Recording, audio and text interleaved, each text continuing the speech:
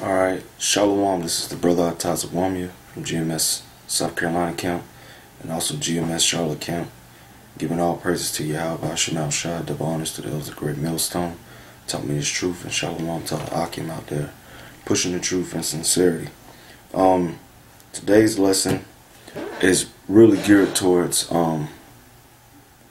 basically giving some godly advice through the scriptures, what the Lord said, how we supposed to conduct ourselves, especially in these times that we about to approach.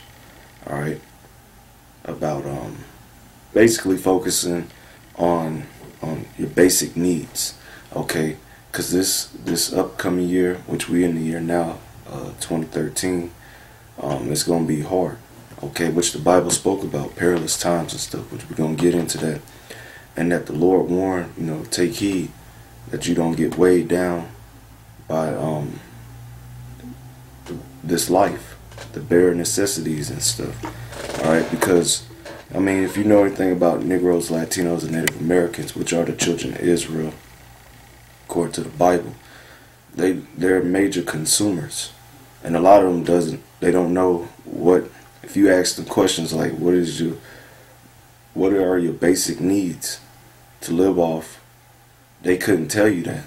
They'll struggle. So this is just to inform Jake. Alright, when I say Jake, I'm talking about you Negroes, Latinos, and Native Americans. And basically help brothers, learn how to either budget or just learn how to reduce and just deal with your basic needs. That way you don't get bugged out or weighed down how these people are in this world, because their whole life consists of consumption. Okay, consuming. So let's get into the scriptures. Go to Jeremiah chapter 28, verse 7.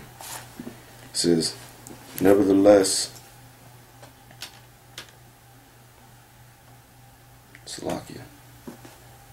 Okay. It says, nevertheless, hear thou now this word that I spake in thine ears, and in the ears of all the people. The prophets that have been before me and before thee of old prophesied both against many countries and against great kingdoms, of war and of evil and of pestilence. The prophet which prophesied for peace, when the word of the prophet shall come to pass, then shall the prophet be known that the Lord have truly sent him. So when you read the scriptures, okay, the prophets that's contained in the scriptures, which were all Israelites, okay, for the most part, that spoke the truth, alright? Because the true prophets are the Israelites, okay? They spoke of wars, evils, which means bad times, and pestilence, okay? Which that's all we heading for, and that's against countries and great kingdoms. And America's a great kingdom, and that's what we about.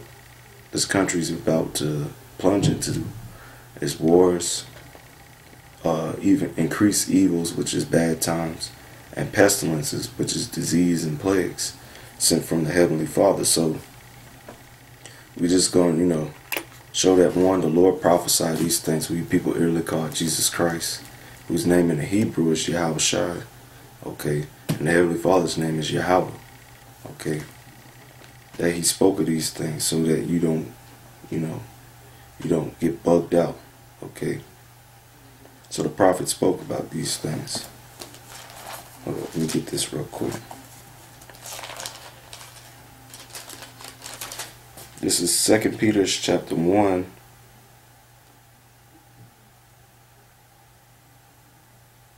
Second Peter chapter 1,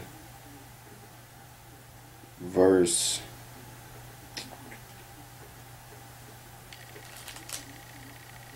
12. It says, wherefore I will not be neglected to put you always in remembrance of these things, though ye know them, and be established in the present truth. Because, yeah, the brothers constantly do videos highlighting the different pestilence and plagues and things that's going to come on to society, but we're supposed to constantly keep pushing that out, because, you get people that flag the videos, you got YouTube changing everything up, so it's making it harder for brothers, or trying to make it harder for people to find out this information because they want to suppress it. But that's not going to happen because you can't defeat the truth. Okay? So that's why we constantly go over, even though you know this, it's always to keep it refreshed in your mind so that you won't forget it. Okay? Verse 13, 2 Peter 1:13. Yeah, I think it meet as long as I am in this tabernacle to stir you up by putting you in remembering, knowing that shortly I must put off my tabernacle, even as our Lord Yahushua have shown me. This is talking about Peter. He knew he was going to die. Okay, because the Lord told him that in John the last chapter, he told him that when he was old, he'd be taken to a place, to a place he didn't want to go. And when you go into the history, which is not contained in the scriptures, but when you go into the history of what happened to Peter, he ended up getting crucified upside down. So he knew he was going to die. Okay. Verse 15. Moreover, I will endeavor that ye may be able, after my decease, to have these things always in remembrance. For we have not followed cunning devised fables, when we made known unto you the power and coming of our Lord Yahushua Mashiach, but were eyewitness of his majesty. Okay, and that's what a lot of people think. They think that when we break down the scriptures, we making up our own doctrines, or we misinterpreting the scriptures, or twisting things up. No, we've been telling you this for the longest, so now it's starting to come to pass, or it's right there, and it's speaking, man. So these people that have problems with us, they starting to see that, okay, we're not crazy, but you people are crazy, man. Okay, verse 17. For he received from God the Father honor and glory, when there came such a voice to him from the excellent glory, this is my beloved Son, in whom I am well pleased. And the voice which came from heaven we heard when we were with him in the holy mount. We have also a more sure word of prophecy, whereunto ye do well that ye take heed, as unto a light that shineth in a dark place, until the day dawn and the day star rise in your heart. So we have the prophecies, okay, which is it's located in the scriptures about these times, okay. So that's supposed to be like a light guiding you in this dark world, man. Because all these people that's not into this, they're in darkness, man. They're in all types of darkness. Verse 20.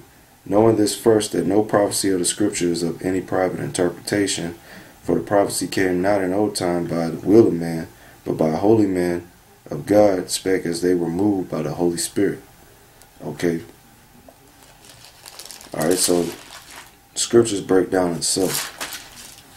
Alright. So let me go to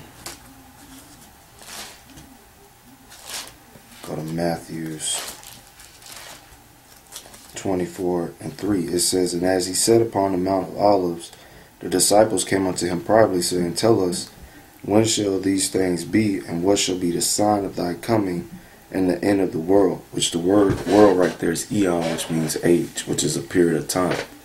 Okay, the end of this current time of wickedness, man. When shall it end?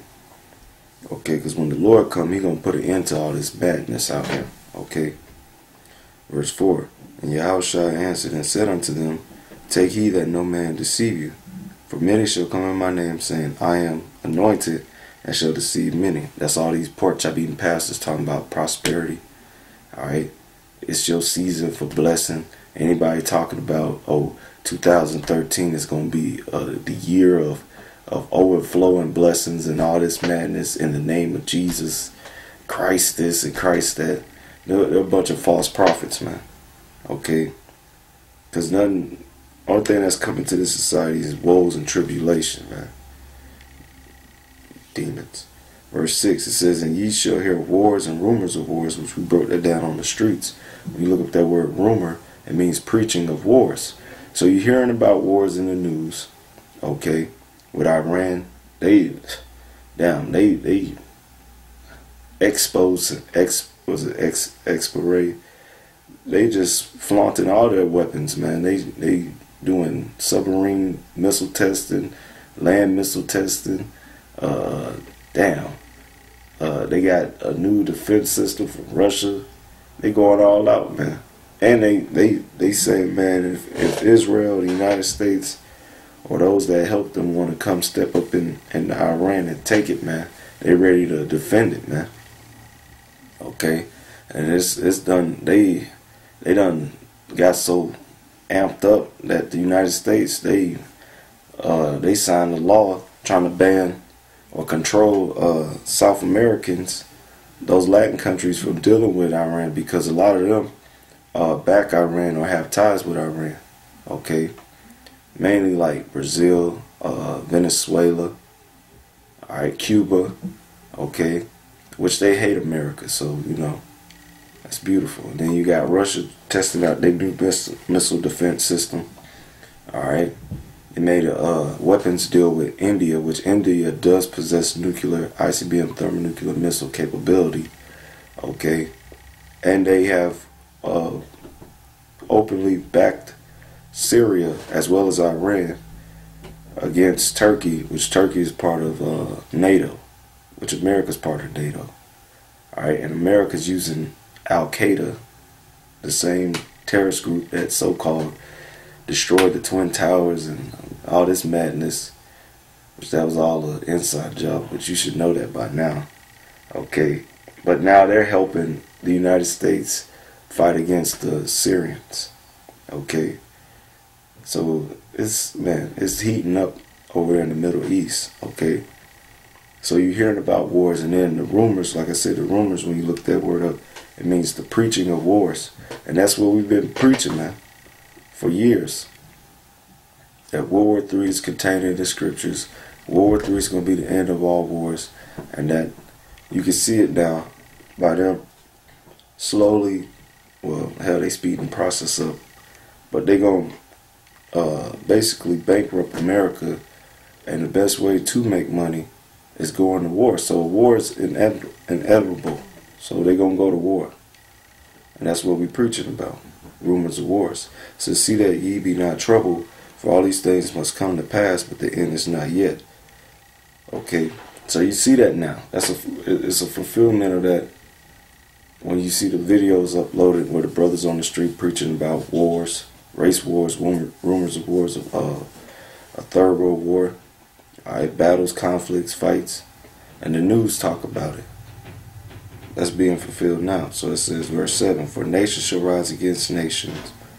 Okay, which when you look that word up, nation is ethnos. Okay, which goes back to your nationality or races. So it's going to be races fighting against races, which we always say that, race wars. Okay, and kingdom against kingdom, that's Third World War. And there should be famines, pestilence, and earthquakes in diverse places. All these are the beginning of sorrows. Okay, that's right. That's right. So we approaching that time. Mark 13 and 8. It says, for nation shall rise against nation, and kingdom against kingdom, and there shall be earthquakes in diverse places, and there shall be famines and troubles. These are the beginnings of sorrows. And when you look that word up, trouble, it means disturbance, commotions, a tumult, sedition, an insurrection, strife, and uproar. And that's talking about these people protesting, alright? And that's going to increase the more they keep taxing you people, because what most people don't think or understand about the Facet Cliff deal, they think the average peon or simpleton would think, oh, they made a deal, so we're cool, we're good, it's over. No, it's not over. All they did was put a hold on the budget cuts, okay, for 2 months, all right, and they increased taxes. So then, when you get your first paycheck of this year, you're gonna find out that taxes increased on you, okay, all right, and it's gonna be a lot of money, and you're gonna be upset because why? You're gonna be like, I put in yada yada yada hours, and I'm getting paid less. Why? Because the government gonna tax you even more. When you just thought it was the upper 2% getting taxed.